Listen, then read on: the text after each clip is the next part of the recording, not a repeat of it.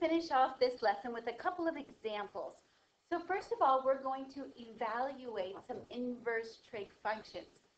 Now, in this example, basically what they're asking for is to find the angle measurement in radians that gives the result of -1/2. Okay, so we want to find out when sine of inverse -1/2 will be what in radians. Well, if you remember, all students take calculus, okay? So sine of -1/2 will occur in two spots. So sine can be negative here, and sine can be negative here, okay? Now, the sine inverse function, though, what is it restricted upon as far as when you look at its range? So if we were to go back here, whoa, that's crazy. But if you look at sine, where's sine? Here's sine. So sine, oh no, I'm circling cosecant, sorry. So sine is right here. We're restricted from -pi half to pi half, okay? So we must only include this region in here. So then I'm going to be looking specifically at this angle. Now sine is opposite over hypotenuse, so it'd be 1/2. Now this actually is a ratio that we have memorized. So we know this to be pi/6, but it would be either -pi/6, or another way of writing that is 11pi/6. Now try putting that into your calculator and see what you get as the result, and if it matches close. Now, of course, it won't give you to you in radian form. It'll give you a decimal approximation. Okay, now let's look at this function, example number 2. So this is asking me, first of all, find out where is it that I'm going to get sine of inverse of 12/13. And once I've found this location, then I want you to take the tangent of that location. Okay, well, 12/13 sine, we know that the inverse, I'm going to be looking between pi/2 and -pi/2. Okay, and 12/13, so it's positive.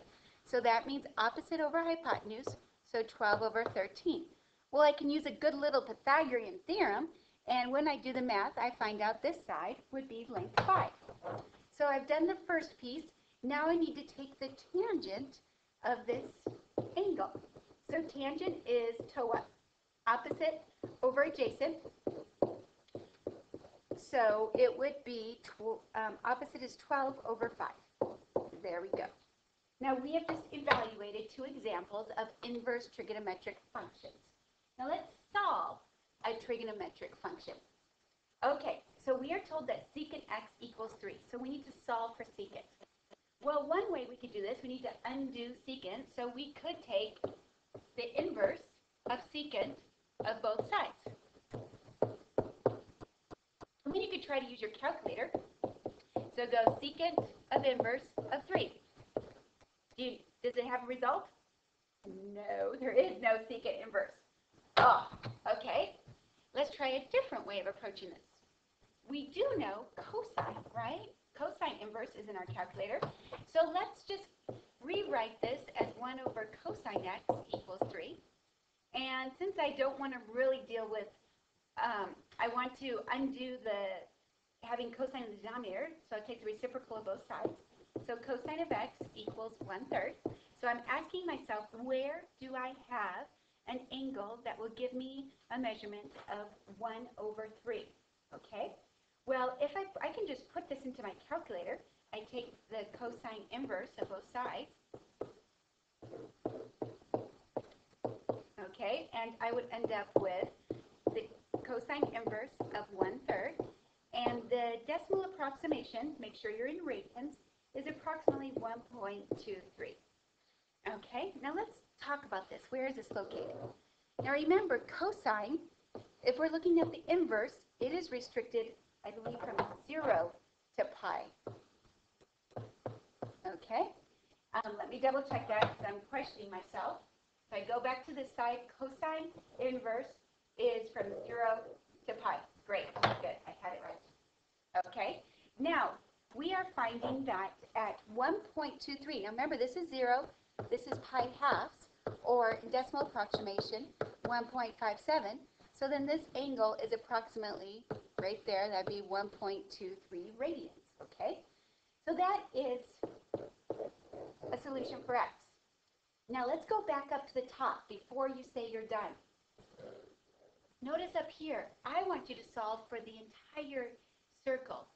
Now my calculator will only give me one response because you notice it's only going to give me the value within the restricted domain of this function.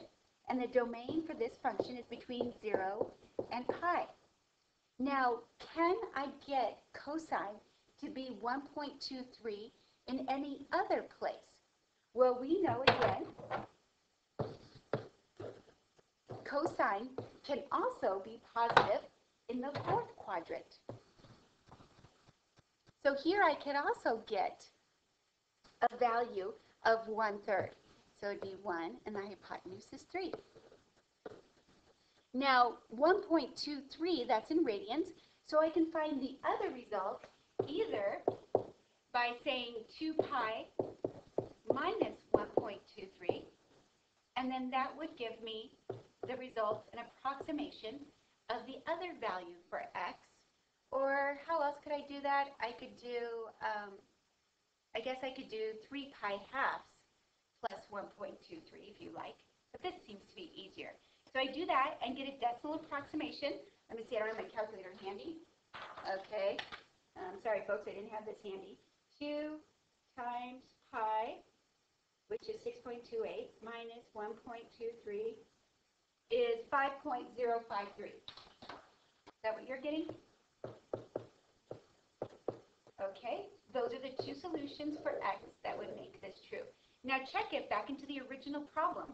Go secant of those two values. Does it come really close to 3? Okay, I think that's it. There you go. Have fun.